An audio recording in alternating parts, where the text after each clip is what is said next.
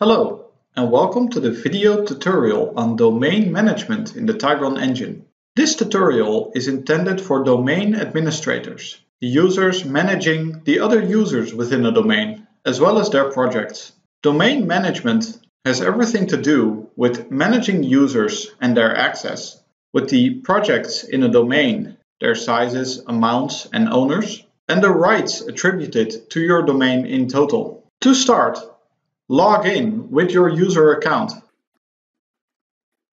All the tools for domain management can be found in the Options menu. 4 screens will be relevant for domain management. First, My License, where details on the license of the domain will be displayed. Users, where a list of all users in the domain will be displayed. Projects, where a list of all projects in the domain will be displayed. And Active Sessions, the list of sessions currently running in your domain. To start, we will be looking at creating and managing users. In the Users menu, a list of all users in your domain will be available. You can select any user and see their details. Their first name, last name, phone number, and access rights. Each of these details can be edited as well. For example, the access level of a user can be increased or decreased.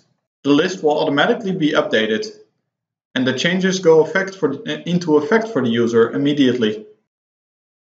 For example, the access level of a user can be adjusted so that they have more or fewer access rights. The list will automatically be updated, and the changes will go into effect for the user immediately. It is possible to add a new user by selecting Add User.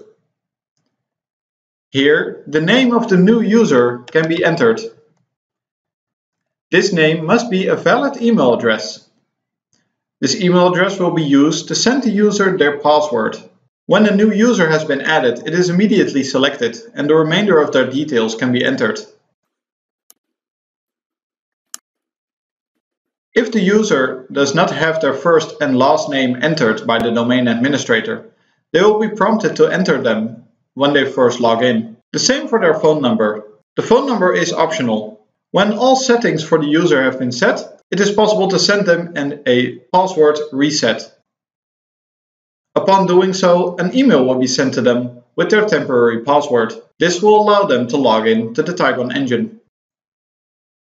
If access for a user is to be temporarily suspended, the checkbox Account Active can be used. By default, this box is checked, allowing a user access. When it is unchecked, the user will no longer be able to log in to the Tygron engine. Instead, they will receive a notification to contact their domain administrator. If a user is to be permanently removed from the list of users in this domain, you can select the delete icon to the right of their name.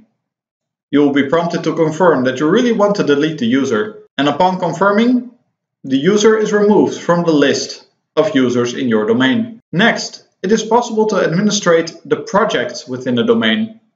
All projects of all users in your domain are visible in this list. Their names, their sizes, who owns them, whether or not they are a template. Currently, there are 2 projects in this domain, owned by Roberto at Tygron.com. and George at Tygron.com. Depending on the settings of a project, access to these projects may be restricted by their owners. As domain administrator, it is your responsibility to manage any and all projects for the domain in total. For example, if another user requires access to Water Challenge, it is possible to change the ownership of the project so that the other user may edit it and administrate it. To do so, select a different user from the drop-down menu. For example, if we want to make project 5 available to a different user, we can select a different owner from the drop-down menu. Here we can assign it to ourselves, so that currently we are the owner of the same project. The changes go into effect immediately. In some cases, you may want to change settings on a project which is currently running.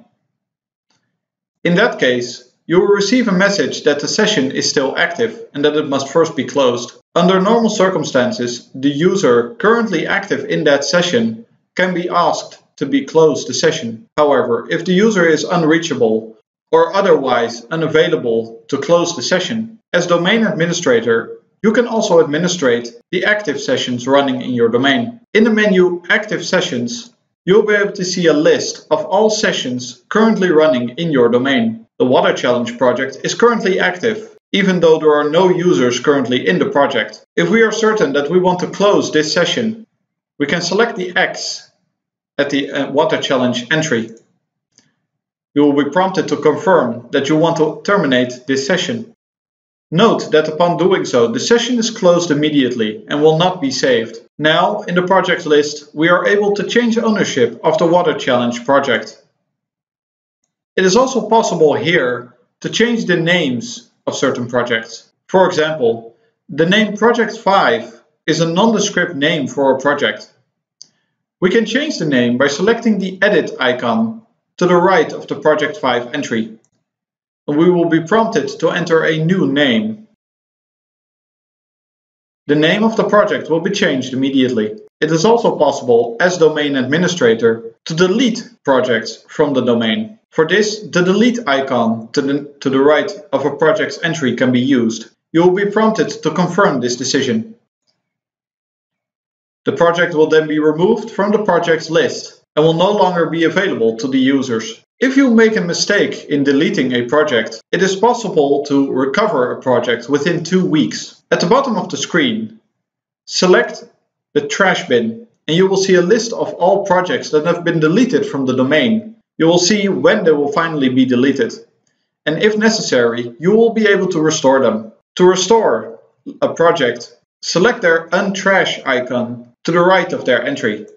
You will be prompted to confirm this decision, and upon confirming, it will begin a process of restoration. After 24 hours, the project will be available to the domain again. Lastly, in the screen it is also possible to see how many new projects have been loaded in. This information can be useful in determining why a limit for a domain's license has been reached. For each license, there is a set number of new projects that can be loaded in. This overview will allow you to see how many projects have been loaded in and when. To see a complete overview of how your domain is doing for your license, the My License screen offers information. For example, it displays the current license type for this domain, the expiry date, the main administrative contact for the domain, the amount of new projects created, the amount of projects currently saved, and the amount of area currently saved. When the limits of a license for a domain have been reached, users will be unable to load in new projects or save new projects. As domain administrator, it is your responsibility to monitor the usage of your license for your domain. If you are the domain administrator